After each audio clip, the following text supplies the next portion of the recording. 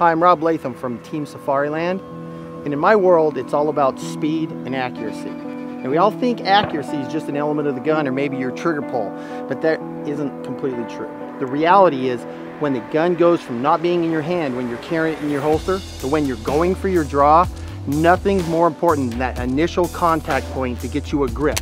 That's what allows me to shoot accurately. The setup I have here is my USPSA production rig.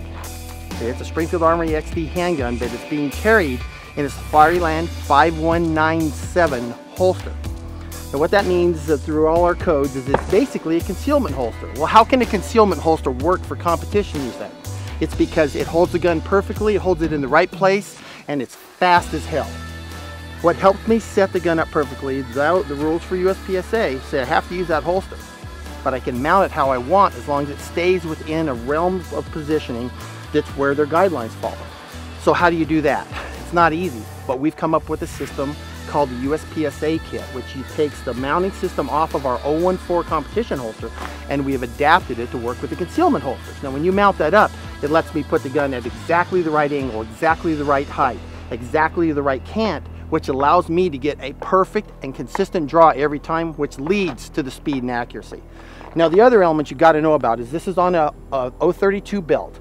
The 032 belt is covered in holes. It has holes that match up to not only our mounting point for the USPSA kit and some of our other belt loops, it also allows me to put a number of different quick release items on there. When you put the quick release attachment here, it bolts straight to the belt, and then I can put any type of mag pouch on that, or if I want to put rifle pouches or anything, I just swap them in and out. It gives me a lot of range of use for this one setup.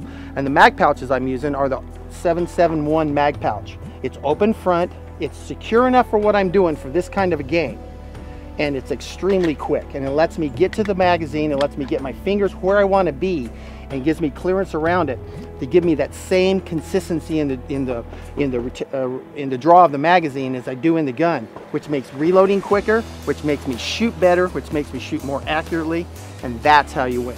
If you want to learn more about this setup, go to Safariland and check out the 032 belt, the 771 mag pouches, and our 5197 holster.